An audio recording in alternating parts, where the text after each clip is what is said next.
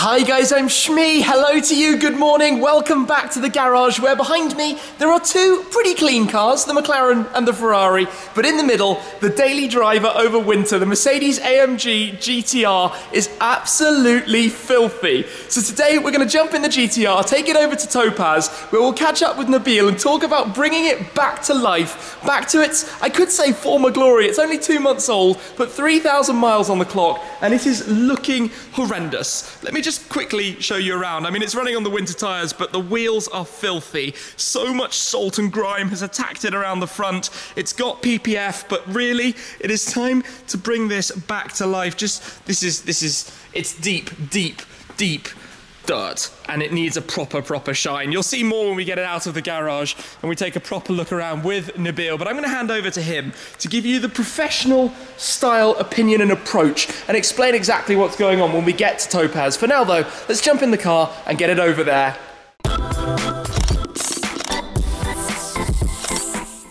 There's no question there's something quite cool about a very dirty supercar, but I'm not gonna lie, I want this cleaned up, especially ahead of the Autosport show, just making it look good, spick and span as it should be. And as we come around actually, the interior is not too bad. This has stayed in a good way, but I've made sure not to get in really with any dirty clothes or shoes or the like. But let us step in now, because it is going to be time to start it up. 2,908 miles. So, into life we go.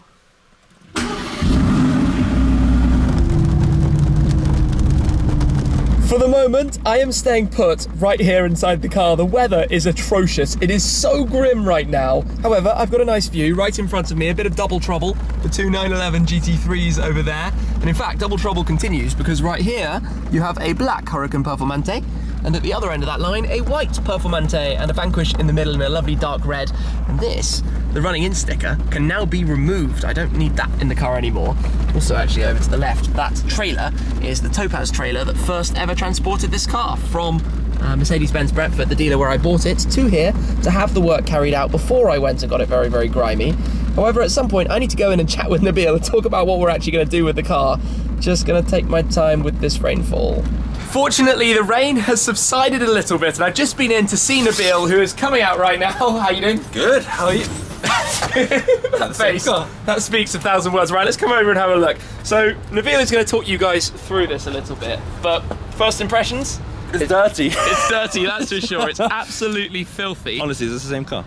It is, just 3,000 miles later. Wow. Although with the rain on it right now and the bits that are starting to dry, it looks completely disgusting. Wow. But I think, you know what, at least you've used it properly. That's the most important bit. Yeah, I think the biggest challenge for you guys is going to be the exhaust and lower diffuser. That's a lot of Absolutely filth. filthy, yeah. Total grime, but it's the best feeling though when you get all that off. It's the best thing to do. well, I'm looking forward to that, that's for sure. So what do you think it needs? What are we in store for? I think the best thing to do is let's go through washing the car after it's had a proper going, you know, a good road trip like this. and then we can go through that, and once we've done that, then we can just see the paint condition on the bits that aren't protected. Okay, yeah, that would be interesting. Yeah, and then we can look at that to see if it's So to see the bits between, because we did the front end protection PPF and the vulnerable areas, so parts like the bonnet and the wings are done, but not the doors and the sides. Exactly. So we'll be able to see a comparison between. Yeah, it'd be quite cool, I think. It'd be a good idea to do that. And then we'll see how that goes, and then we'll protect it. We'll protect the rest of the car, I think. Sounds good to me. If we have time. And then get it all looking perfect. Yeah, Well, exactly, from now on, I leave the video in your safe and trustworthy hands. Cool. So guys, You guys with me again. Enjoy. Right, let's do it. Let's do it. Before taking the car over to the wash bay, I just wanted to point out something. If you have a look at Tim's car, as you can see, it's got a lot of aero, which means that there's a lot of dirt and salt from the road that goes into all nooks and crannies of the car. It's important to know where these areas are, so that when you are about to wash the car, to make sure there's absolutely clean in that area. The last thing you want to do is leave some residual salt in that area and for it to discolor plastics or corrode any metals. So, let's get on with the wash stage.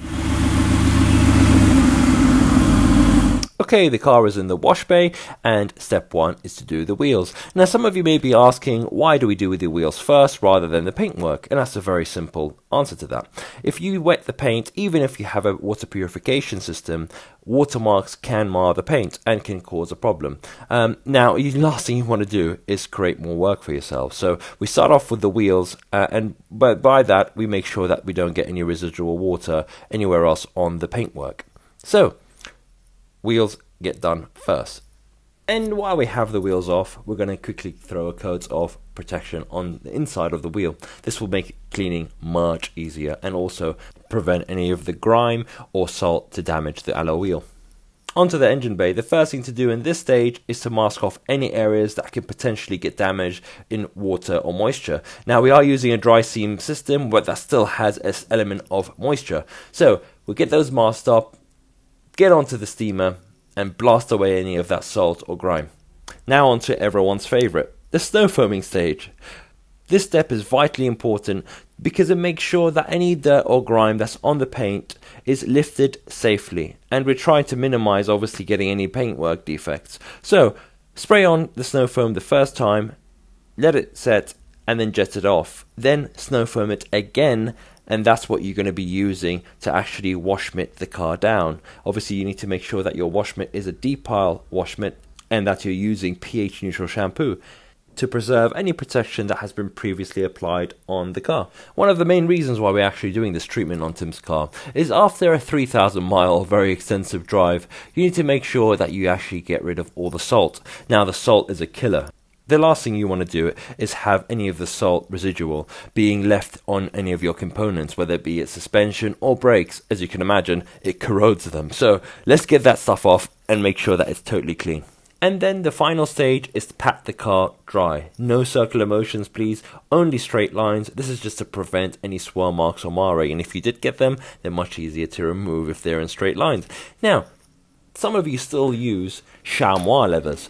Now, I can't begin to explain to you how bad chamois leathers are actually for your paintwork. Let's go through a bit more detail about that. The main differences between chamois and microfiber cloths.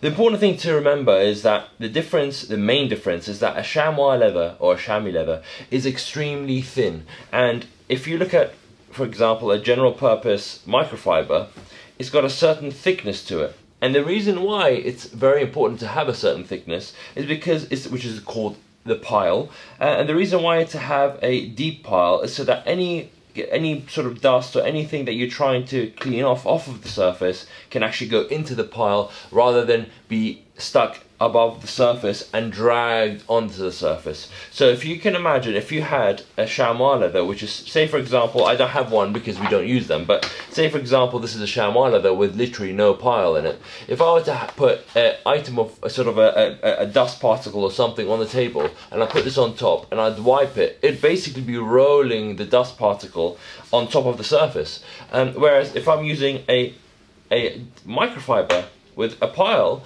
and there's a dust speck there, when I come to wipe it, it actually lifts it up and goes into the pile, and that's the key difference between the two. Now with microfibers, you got a huge plethora of different microfibers. I just got here a couple to show you the thickness. So obviously this is a general sort of microfiber that we use, but it's a decent thickness, and then it gets thicker for different purposes, and then it gets super thick when you're looking at, you know, drying towels. And again, this is a really deep pile microfiber drying towel. These are the ones to use when you're washing your cars. So just to show you a quick little diagram of what I thought of.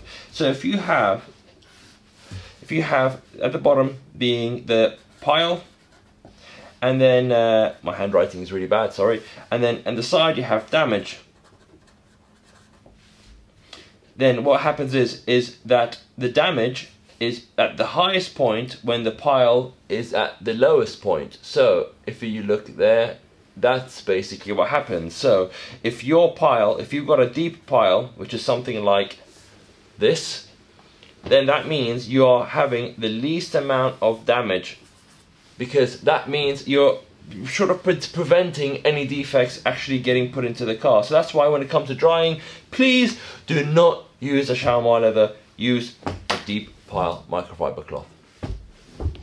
Okay, I've just had word that the car has now been washed and is now ready for inspection. Let's go have a look at the car to see what the difference is between the bit that's got PPF on it and the bit that hasn't got PPF on it, so we can see what kind of defects has incurred. And it's only been washed once, so let's just see what happens. Let's go down and check it out.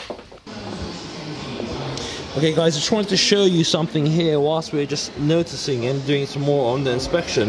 If you have a look to see, there's actually the defect there, which is actually a stone chip. So because obviously that didn't have any film on this side, didn't have film on the doors either, but you see you can get stone chips very, very quickly. Even within 3,000 miles you can get a stone chip.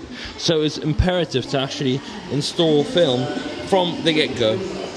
So we've had a look at the car, we've inspected all the areas that haven't had paint protection film on them, and unfortunately there are some stone chips and swirl marks, and that's after just one wash. So it shows you the importance of having paint protection film on the car from the get-go. So I've spoken to Tim. Tim has agreed to do the rest of the car because he's obviously going to keep this colour. I think it's the right decision. Good decision, Tim. And then after that, we're going to obviously, once it's done, we're going to tidy it up and show it to Tim. So hopefully everything goes according to plan, and Tim is going to pick it up tomorrow. So let's do it. Hi guys, I'm back. So I've had the word from Nabil that the car is ready over at Topaz. Let's jump in the GT8, head over and check it out.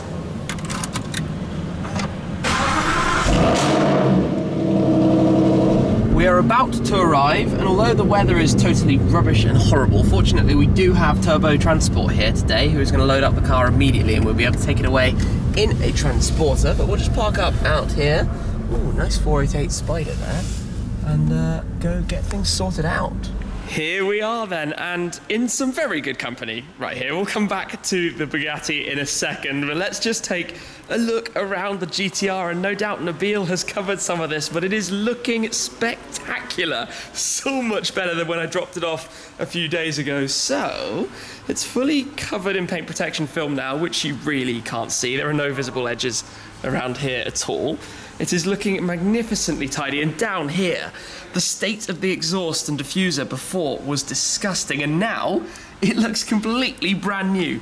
Totally, totally shiny and lovely, as it should be. That is why you do this, and it's going to stay looking like this now by having the protection film all over the whole car. This is wonderful.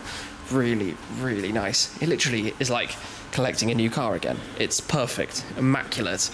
But just for a moment, look at that. The Bugatti Veyron Legend Edition Black Bess with the black and gold.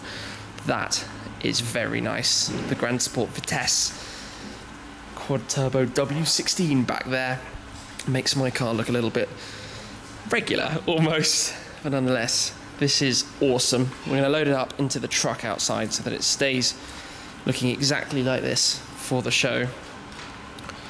But the beast is ready to return.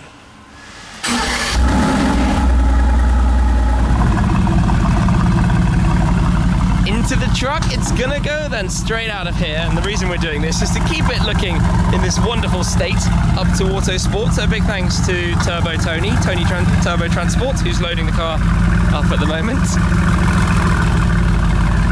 The trailer is just about loaded. Tony's going to take the AMG GT R up to Autosport. We're going to jump into the GT8. We'll be driving up with that car as well. Both are going to be on display. You'll be able to see them if you're able to come down to the show over the weekend. But a big thanks to Topaz, to Nabil for making the video that I need to check out as well to see exactly what they've done with the car. But I'm already looking forward to my next adventure, so stay tuned for that, coming up very, very soon after this weekend. Anyway, thanks again, guys. I will catch up with you again very soon.